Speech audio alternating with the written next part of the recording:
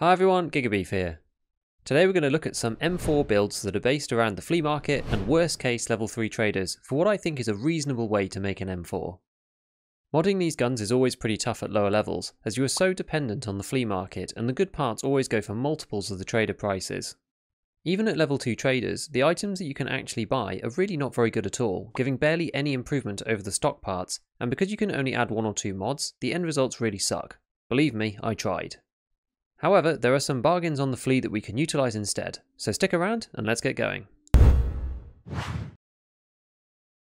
Alright, so we're going to be mainly looking at making this beauty today and modifications of it. This weapon is going to be our starting point, as it can be built entirely with level 3 traders, but there are alternative components that are either available at lower level traders or cheaply on the flea market, so you'll be able to make something of this weapon whether you have the trader levels or not. Here we can get to 59 ergo and 59 recoil for 85k for the base gun, excluding any mags or optics. When we look at the alternatives, depending exactly on what we buy, you can typically get to around 60 to 65ish for both ergo and recoil, so it doesn't really vary much at this price point. Given the fluctuations in the value of items on the market itself, it's sometimes more art than science to create good weapon builds on a budget, so you have to use your judgment a bit when it comes to what looks to be decent comparative value at the time. This is what makes low-level budget builds so difficult to put together. As soon as you rely on the flea market, you introduce a huge element of uncertainty as prices are changing all the time. One trick that can help in the latest wipe specifically is using the overall category search to look for good deals. Due to the latest find in raid system implemented for this wipe, the fact that people aren't able to continuously buy items that are undervalued on the flea and relist them anymore means you can find some good prices for certain items that have high drop rates in the game. Let's say for example you're looking for a muzzle brake for a 5.56 weapon and you're over level 10 but you don't have any traders at high levels. What you can do is linked search an ADAR barrel and click into the muzzles category and have a scroll down to see what you can find. Just remember when you do this to filter out barter trades, as these are almost always players preying on people who use the system to list items far lower than they should because of Tarkov's strange internal pricing for barter items, which is used by the flea market to determine the price ordering of the items. So really good M4 builds that I usually typically make revolve around a few things that we don't have access to.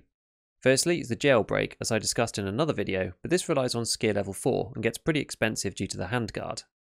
Next is the Alexander Arms Mark 10 handguard, as this is the only other one that gives you minus 3% recoil, which is actually on mechanic 3, but the guide itself is on mechanic 4, so stops you using a foregrip until then. This one I use on my routine builds normally. The VL-Tor upper receiver, which is a Peacekeeper level 4 item and gives minus 5% recoil. And finally the Daniel's Defense Comp and Suppressor combo, which is the best in slot for 5.56 suppressors. Interestingly, the Daniel's combo is actually available at level 3 mechanic, but it's extremely expensive at 60k for them together, which is nearly the price of our entire intended build, so we have to think of some alternatives. The M4 or ADAR conversion kit, as I like to think of it, is really a great place to start as it's much cheaper than a base M4. Yes, the barrel sucks in comparison, but do we really care about the minutes of angle for the accuracy of an M4 that's going for less than 100k? In my opinion, not really. Feel free to use a more accurate and better barrel for good builds, and start with the M4 for budget. Interestingly, because we're going to change most things about this weapon, we can effectively get to the base M4 for a very low cost.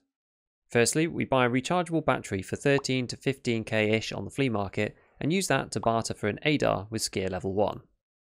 Then we get an M4 lower from mechanic 2, which are often quite cheap on the fleet also if needs be, and the pieces that we'll be keeping are the ADAR barrel, the buffer tube, the upper receiver, and the charging handle, which means that we can sell everything else. This comes to 10.3k to mechanic, which effectively means that we get the first 4 parts for between 3 to 5,000 rubles. This is super value. The M4 lower itself costs around 19.7k, and this is the base of the M4 DAR that we'll be using to buy the rest of our parts and adding them on afterwards. So far we've spent around 23 to 25,000. The base build for level 3 traders that we saw at the beginning uses the PWS muzzle from Skier 3, as at minus 10% recoil it's one of the best bang for your buck muzzle devices that you can buy at this level, as the bullet tech is 1% more reduction but at level 4 only.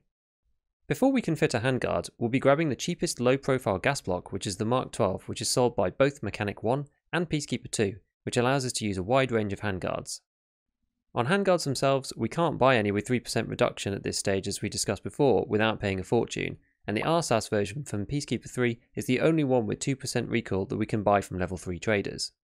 You can also get the RAHG 4-inch guide from Mechanic 2 that allows us to attach a foregrip. On foregrips themselves, we'll be using the RK1 from Skier 3 as it gives -4% recoil reduction. This is a borderline item for me as it's quite punchy at 17,000 for -4%. For our stock, the bus stock from Peacekeeper 3 actually has the best in-slot recoil, but just not quite as good as the HKE1 on ergonomics, which is on level 4 Peacekeeper.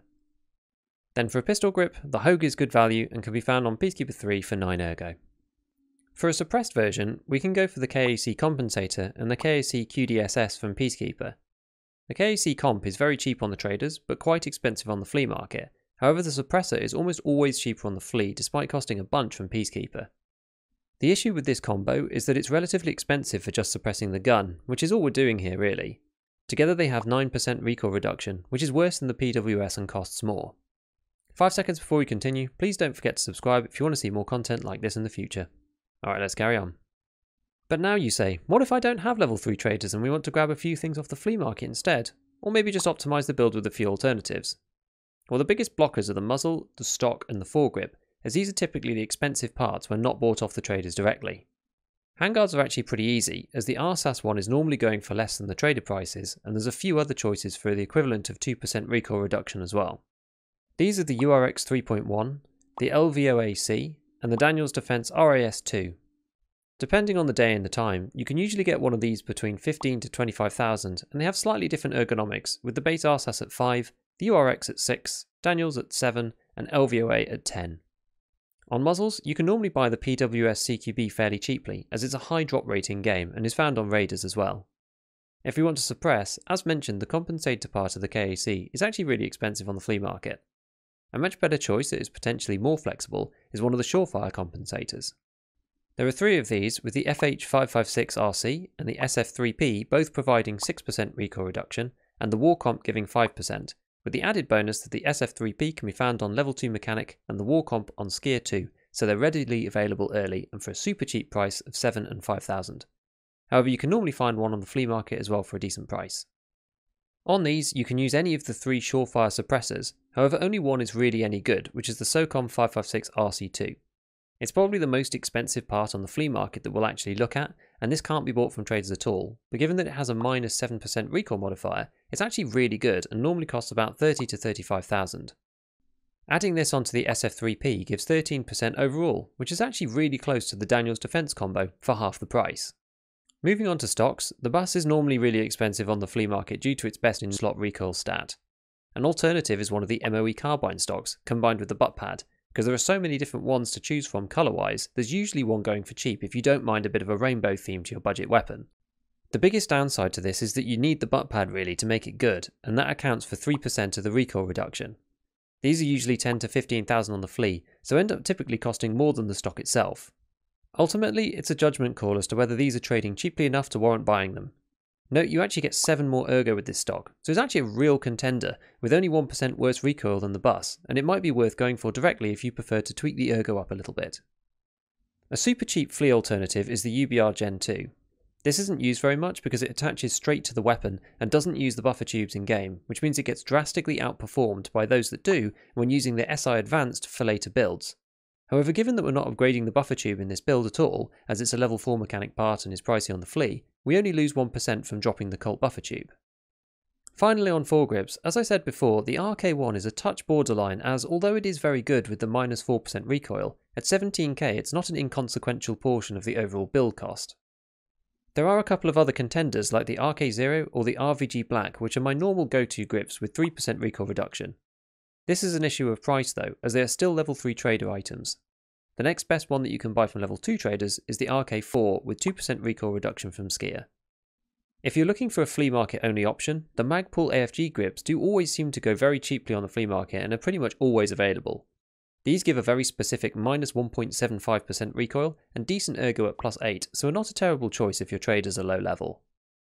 So now we have created loads of different ways to make a half decent M4, and here's a couple from the examples that we've made. A cheap but loud PWS build tends to sit between 60 and 65 for ergo and recoil depending on the precise attachments, and our original build costs around 85,000. We paid 25k to get the base weapon, which was the ADAR conversion kit in the M4 lower, and then we can check on the find parts to get an estimate of what the rest costs, so excluding those pieces, which is around 60k extra.